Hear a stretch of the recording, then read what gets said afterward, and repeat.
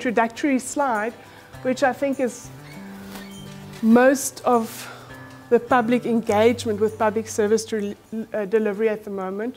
The media focus on service delivery protests.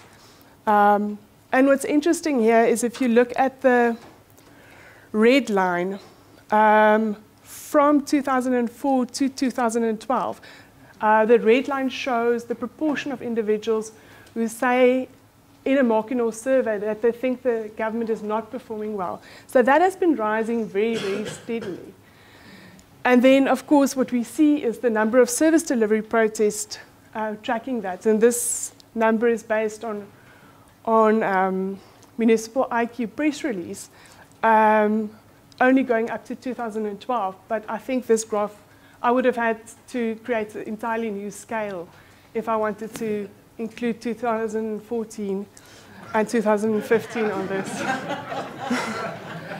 What is interesting to me is if you scan the press and if you talk to individuals who are ward councillors connected to these processes, the complaints are often about houses, water and electricity, which are not the things that will in the end ruin your life.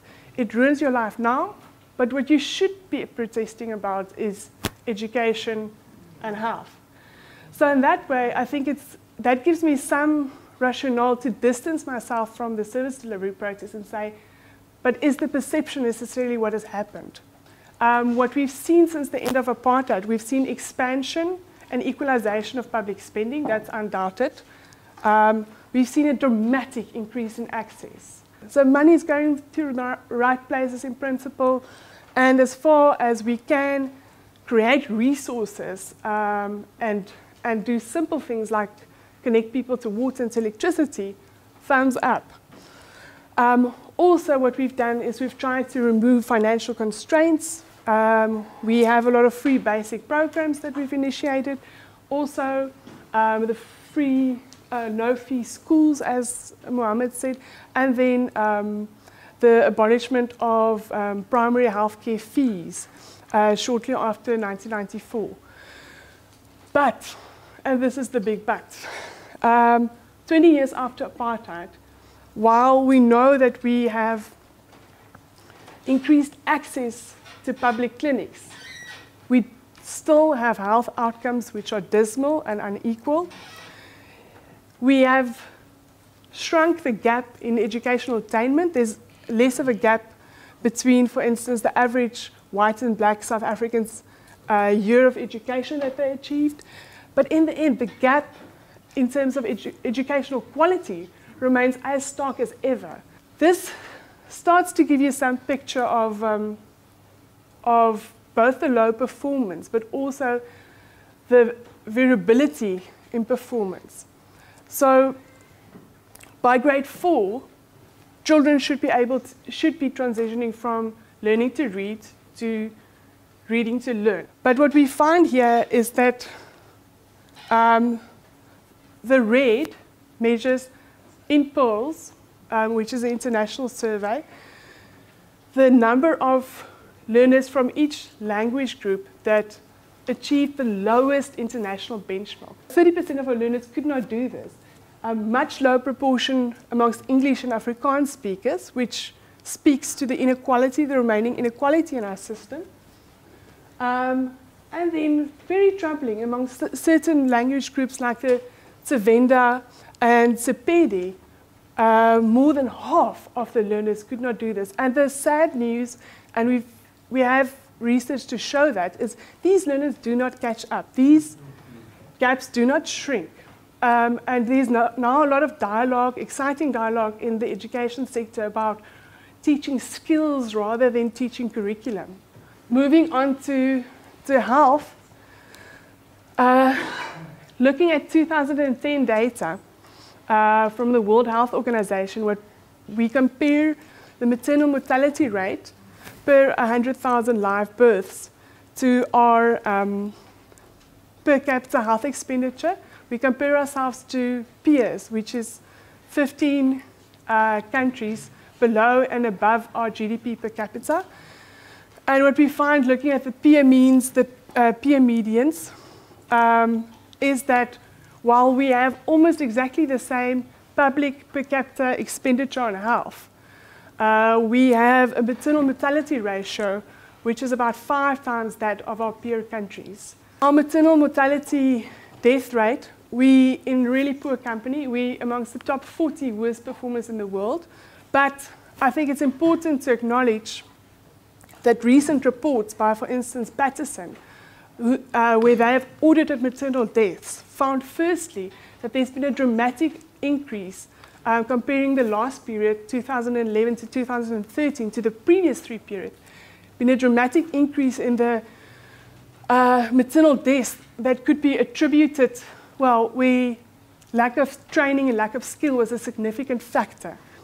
Just to show that it's not just confined to maternal deaths, there's also been similar targeted hospital audits by Allison and Patterson looking at neonatal deaths, and there we find the same patterns, a lot of avoidable deaths due to lack of antenatal steroids, which is a pharmaceutical stock management issue, insufficient nursing staff, and fetal distress not being monitored. While 7 out of 1,000 live births result in death for the white population, the ratio is 67 for the black population. In terms of what this means, where one goes with this, how does one improve service delivery? There's limited scope for increased spending. Stan has demonstrated that very convincingly. It's clear that implementation and operational issues around efficiency and effectiveness become the center of the agenda. The policy making is good and the ideas in the legislation are good. Where we fall down is with implementation. And sadly, decentralization has not helped because decentralization has increased the burden on managerial capacity. Also, specifically in schools, there's been a lot of research to show that there are also issues with the skills of our teachers. A big part of the solution space at the moment is around systems, trying to put systems in place that can, in small ways, compensate for lack of managerial capacity. Monitoring and evaluation links into accountability. At the moment, often we don't have the information on local level available to know how our schools are doing. Our parents don't know that their kids are not in good schools.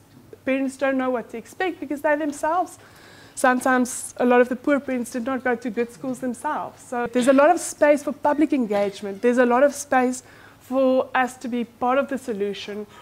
In a lot of the NGO work that I do, we find a very worrying amount of disengagement and passive waiting, which makes it very difficult for civil society to operate. That already merges into my second point about the role for civil society and non-profit providers, but also for-profit providers. Private sector and also the non-profit provider space can be a very interesting laboratory. Even if it's small at the moment, it can be a very interesting laboratory to look at different ways of doing things, different ways of recruiting, different ways of rewarding performance, but also entirely different approaches. Of course, within the confines of the policies that we have at the moment, but given that we really stuck with implementation, I think there's a lot of exciting possibilities around this, and I think that is where I place a lot of my energy, is trying to think about ways in which one can grow that space and create sort of a more dynamic dialogue that is engaged with the public sector. There is definitely indications that things are improving. It's not at the moment very robust. But as I said, maternal mortality rate has gone down. There are a lot of positive, I think, moves towards improving implementation, taking implementation seriously, taking monitoring and evaluation seriously. So I think there is a lot of reason for optimism, but I think there's also clearly also an agenda for action because the deficit, the social debt is huge, and it's important for everybody to get involved. Thanks.